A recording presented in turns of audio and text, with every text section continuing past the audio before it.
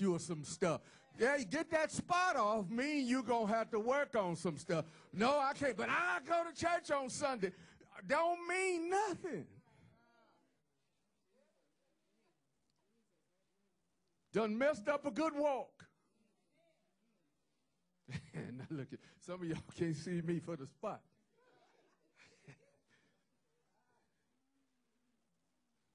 That's how we are before the Lord. I bring the sacrifice of praise unto the house. And the Lord is like, but I see that sin. Then we go right back out and we make it bigger. Put some more. I ain't going to put no more on it.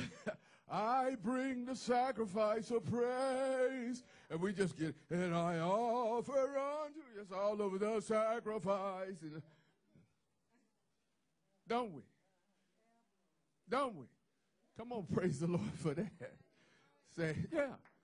And then we wonder, I wonder why he ain't being blessed. I wonder why. And the Lord said, I go to church.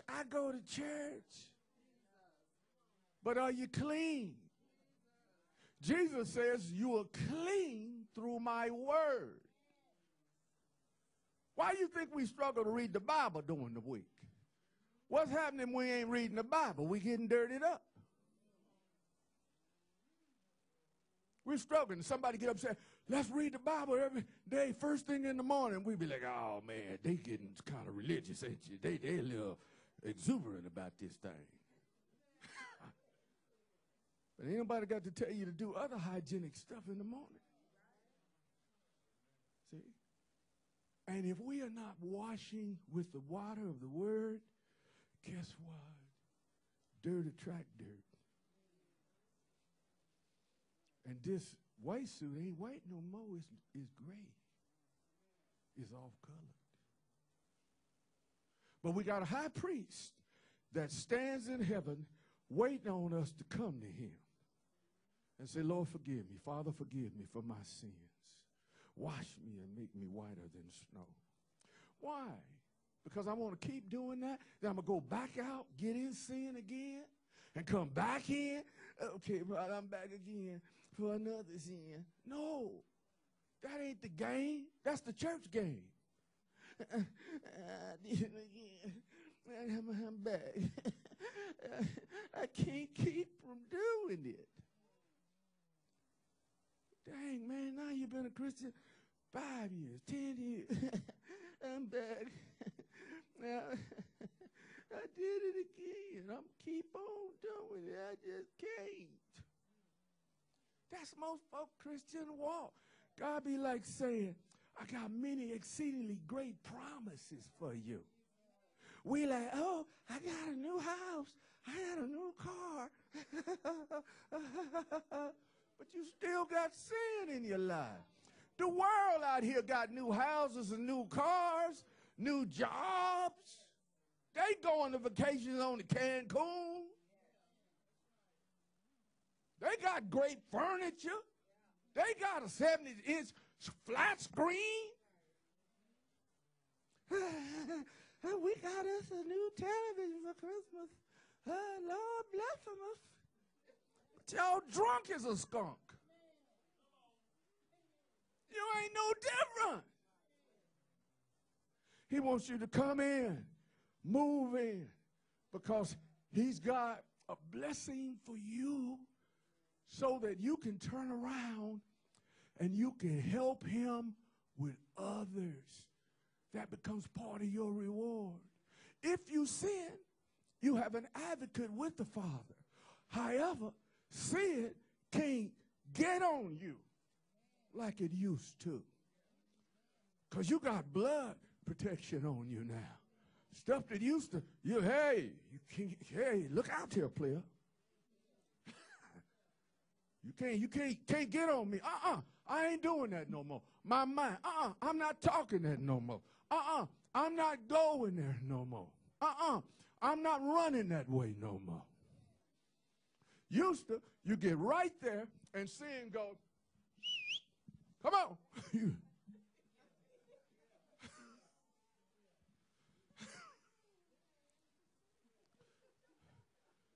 You know it's true.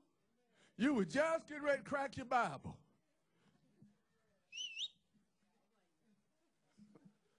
Just getting ready to pray. But you get to the place now, you say, I'm going to pray through. And when I get up, I'm going to have forgiven somebody. When I get up, it's going to be over. They may not love me no more, but I love them still. Guess what? I'm not going to hate. I'm not going to be bitter, because you know what?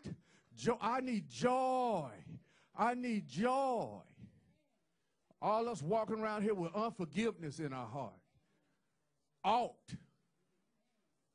You know why we so ought, magnets for ought? She said, what? Just magnets. We hear everything spoken sideways. Because our hearts are already open for offense. We're already walking in a place that we think we're above reproach. We're already walking in a place that says, you better not ever put my name in your mouth. We're already walking like this with a chip on our shoulders. That's why Paul had to say, I hear there's divisions among you. Because we're already ready to say, you don't know who I am. Already. You know why? Because we're full of religion. That's why God is trying to get us back on the altar. And the whole church world could take a reset. Not just this little house. To get on the altar and stay on the altar, because when my people, which are called by my name, will humble themselves and pray, then we read it wrong. We read it like, if my people, which are called by my name, will humble themselves and pray, then will I hear from heaven. We put it like, then will I hear from heaven. But it really reads, then will I hear from heaven. We read it, if my people, which are called by my name, will humble themselves and pray, then will I hear from heaven. But he's saying it, then will I hear from heaven. You got to reread it. The other scripture we read the same way is when the enemy come in like a flood, then will the Spirit of the Lord lift up a standard against him. You need to read those two scriptures. But God is not going to do more for you than the spots you got on you. Now, it would be a crying shame. Come here, daughter. Stand here. I can do this to you and you won't beat me up. Stand here. Here, get you a dot. Get me a dot. Don't get a lot. And I ain't playing here. This is serious. You know I ain't playing. Now, I see something on you. You know, you need to get yourself together. You find something on me on the same spot. Touch me. Yeah, well, as soon as you get yourself together. Well, you know, if you was a little better than what you need to be. Well, see, you need to check yourself. Okay. Now, thank you. Now, which one of us is right? Neither one. And that's usually how we as Christians justify how we gonna get it along. We're gonna sit there and we're gonna back and forth because we think that's called self-righteous.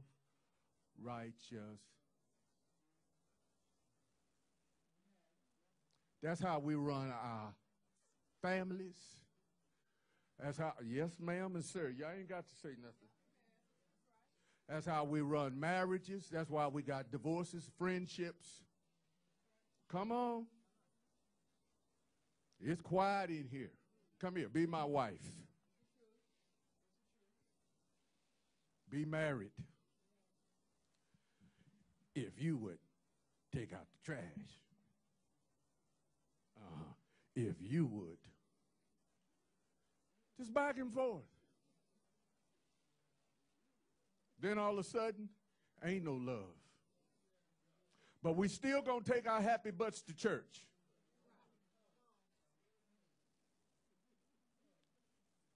When we need to take our behinds to the altar. People doing it all over the world. Just go to the altar. Go to the altar and pray. Fact about it, the first, when you need to, whether it came the other way, she should have hit the altar. Or I should have hit the altar. Hit me first. I should have hit the altar. You know why?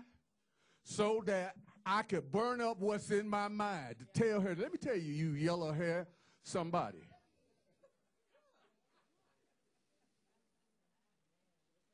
Well, I brought attention to her hair. Let me talk to you. Or bring up what happened last time. And let's say it's just a friend. You know what? I'm about sick of you. And then I'm going to bring up here. I got some stuff I need to be telling you anyway. Let's say it's another brother. Where all that come from? Where that list come from? You know where it came from? It wasn't daily being taken. Oh, y'all need to say something. Don't act like I ain't saying the truth. It ain't daily being taken to the altar. Forgive me of my sins, my trespasses. Because now we got a whole stack. And if we're in a marriage or a friendship or a church relationship, all of a sudden now it's like all soupy now. Because it done got to a boiling point now. And now we going to say some stuff that we don't care. We going to kill each other. We're going to murder each other because now we're going to cut each other all the way up. It ain't enough now to just get your attention. Now we got to go for the jugular. You know why? Because I got pages of information. I got last month's information if I'm married, if a friendship. I got last year's stuff on you because I've been storing this up for you, brother, sister. But I'm still in church.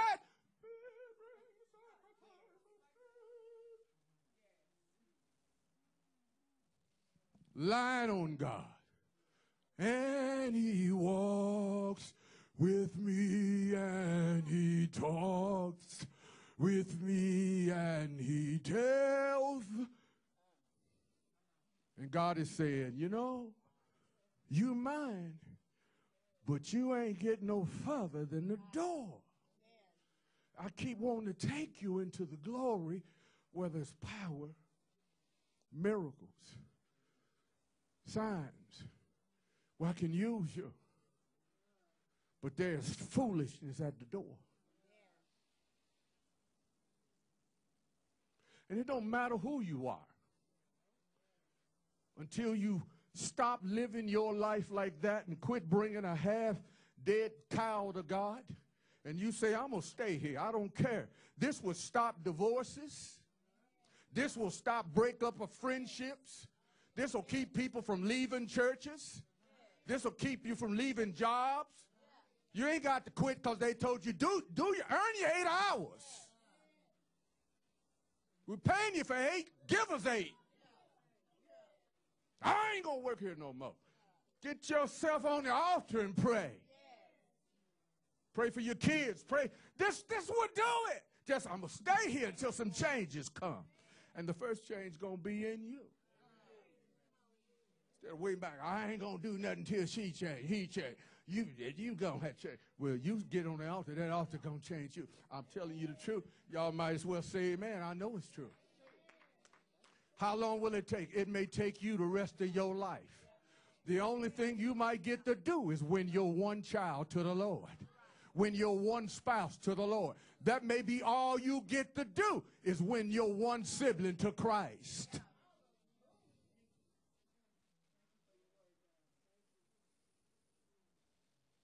And that's what he told me. He says, I want my people to turn their sacrifice into ashes this year and purify their lives.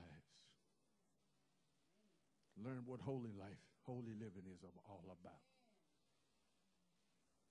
Be an example to the world. What it is to be holy, committed. That's what I want them to do. Amen. Amen.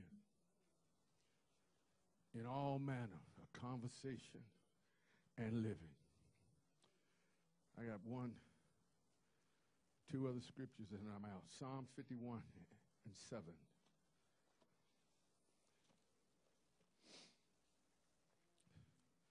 It's a personal thing. I want to be holy because that's what the Lord is coming back for. And if he comes in 2022, he's coming back for a people without spot, blemish, wrinkle, any such thing. He says church, but the church is made up of people that way. Every one of us is a brick. Every one of us is a stone that was hewn out. So we need daily washings. We're priests. Psalm 51 and 7, purge me with hyssop, and I shall be clean. Wash me, I shall be whiter than snow. Make me hear joy and gladness, that the bones you have broken may rejoice. I read this scripture when I was in Asia one Sunday after having some discord with me and one of my brothers in Christ. Had discord. Didn't know that I was affected by the discord to the degree I was affected, although I was brokenhearted as to how our relationship had turned out. And it was he went on and started another church, and he was a great friend of mine. But I was affected by it, but I wasn't praying this particular Sunday afternoon. When I was praying, I didn't have him in mind.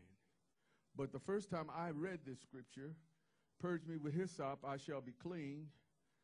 I had read that, I'm sure, before, but this other part here, wash me, I shall be whiter than snow, I had read that.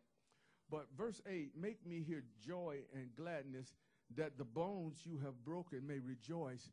I read that, it became revelation to me for the first time one Sunday afternoon. And when I read it, it just radiated from the pages. And I said to the Lord, I said, Lord, make my bones to hear joy and gladness. I just said that as I finished praying in the afternoon on Sunday. And immediately I heard in my spirit, go to service tonight at this particular brother's church. So I readied myself and went to church that night. And I went to church that night. He was preaching and you know, enjoying his new fellowship. They hadn't been open but maybe about a month or so, maybe two. And I was sitting behind him. I was the only minister on the platform. And all of a sudden, a spirit of weeping came over me. Oh, God, help me now. And I started to weep. I just started to weep and weep and weep. And so I was weeping so, and I wasn't making noise weeping, but I was crying and crying and crying. And people started looking at me, kind of like you all do if someone come in, everybody turn their head. And so people just started looking at me. And so he was preaching. He was an evangelist at heart. And, boy, he was preaching hard. But he kept looking back at me because the people kept looking at me. And this went on, and I was just crying, and I couldn't contain myself. And he looked back at me finally, and I didn't want to be a distraction at all. I didn't come to be a show. I didn't know why that happened, but finally he stopped, and he asked me, he said, hey, bro, what's going on? And I just told him, nothing. But after it was over, you know, I just loved on him, and he loved on me. And all of that. But what the Lord showed me was I had something in my heart against him. He was just obeying God and wanted more of God, and we were in different places. And I had a place in my heart that I didn't know, but it had cut off my joy. I didn't know it. But because I had a relationship on that altar, that in prayer, God could say to me, go there. And because I knew that that scripture, my joy was cut off. Had I not had that relationship with that altar, I never would have known, because that joy was cut off a little bit at a time, to the place like Samson, you just wake up one day and you don't know, my strength is gone. He just realized one day, he shook himself, and all of a sudden, that's what happened to the church, and that's what happens to us.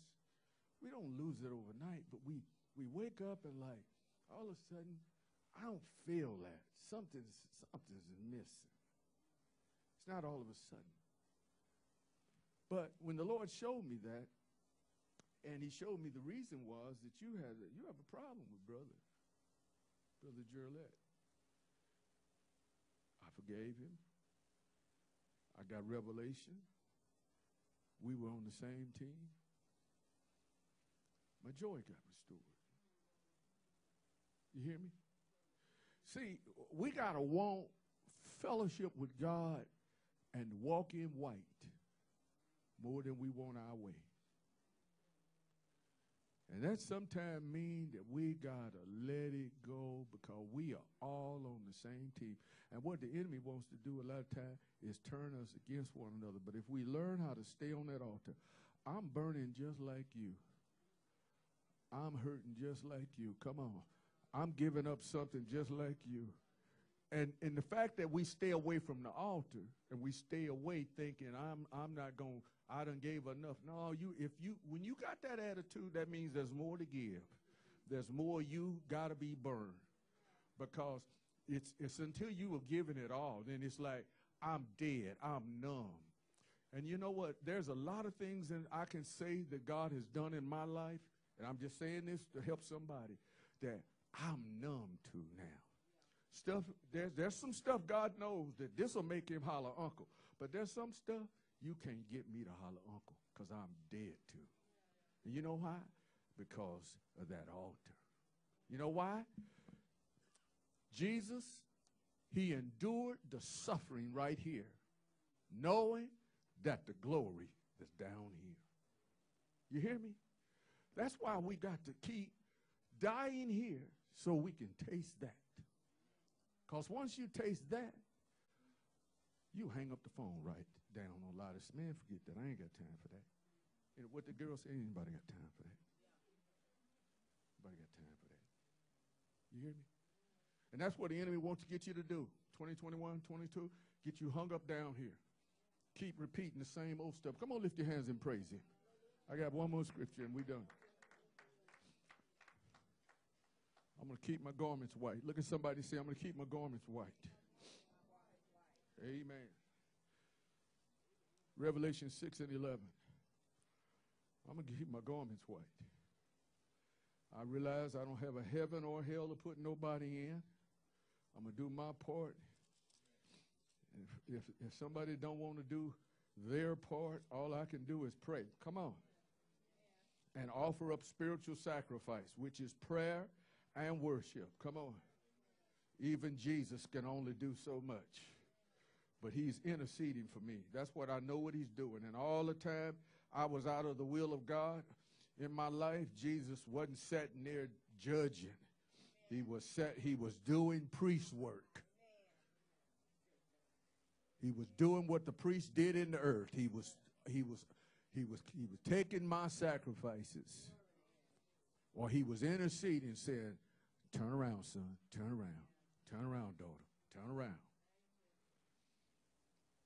But now that we know this, we don't tempt him. Put him to shame. Let's look at this, verse 11, 6 and 11. Then a white robe was given to each of them. Say white robe.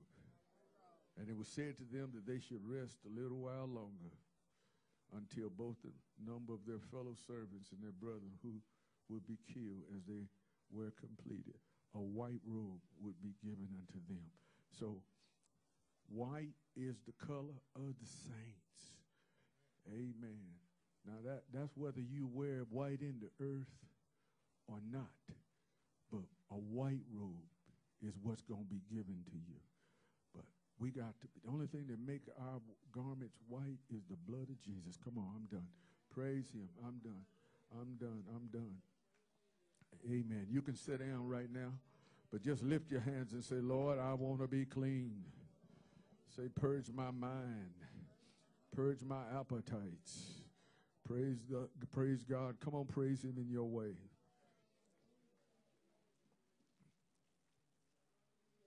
Wash me. I want the grace to present my body as a living sacrifice and my mind. Listen, children of God, can't nobody force you to do nothing because God himself gave you free agency. We can't force you to pray, can't force you to fast, can't force you to do this, to do that. Nobody can force you to commit yourself. Nobody can force you. Nobody can force you. That statement has been made throughout the world. We've heard that sermon preached quietly. We've heard it preached. People have demonstrated it. But that ain't what this is all about. But I want the Spirit. I want the Spirit of the living God to feel freedom with me. To do as he pleases. Even if it means put me in an uncomfortable situation for his glory.